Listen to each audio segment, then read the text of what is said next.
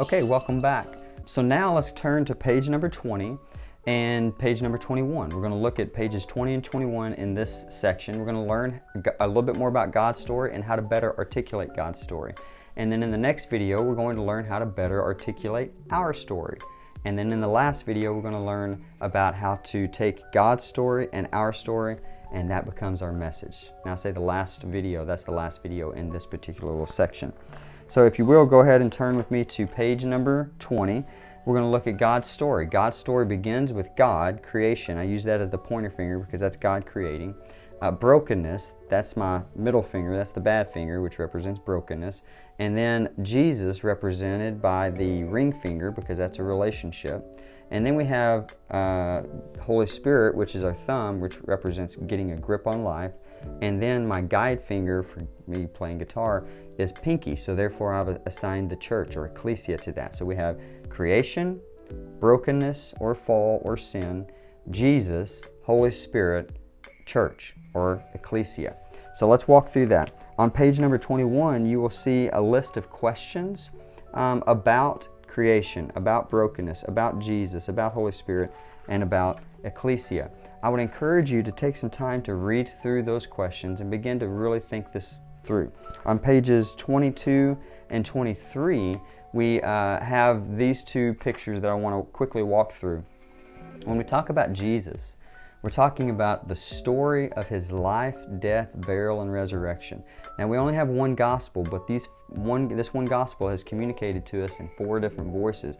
The gospel according to Matthew, the gospel according to Mark, the gospel according to Luke, the gospel according to John. And then we look at the commonalities between those 4 books and we say, what is the gospel? Well, we can boil it down to basically this. The gospel is the story of Jesus' life, death, burial, and resurrection and ascension as the fulfillment of God's story from creation. I hope that you're walking through this material with a life coach, because there is a lot here that we're not going to be able to put into the video tutorials, but there is a lot of information that you can spend time talking about with this topic. But I encourage you to go to pages 24, 25, 26, and on, and we've given you enough space to answer each of those questions and to write it out. Use your hand and actually write this out. The reason we're doing that is because we want you to slow down enough, and I've found that by writing things out, that slows me down enough to get my mind to really think through all of these details. I believe that many Christians don't ever share God's story or even their story simply because, not because they don't know it, they just haven't ever taken the time to slow down enough to write it out, to actually think it through.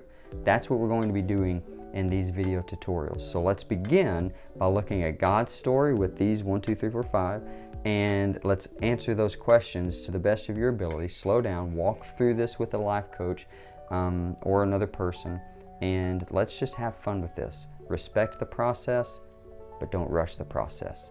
And when you're ready, let's go to the next video so that we can learn how to articulate our story.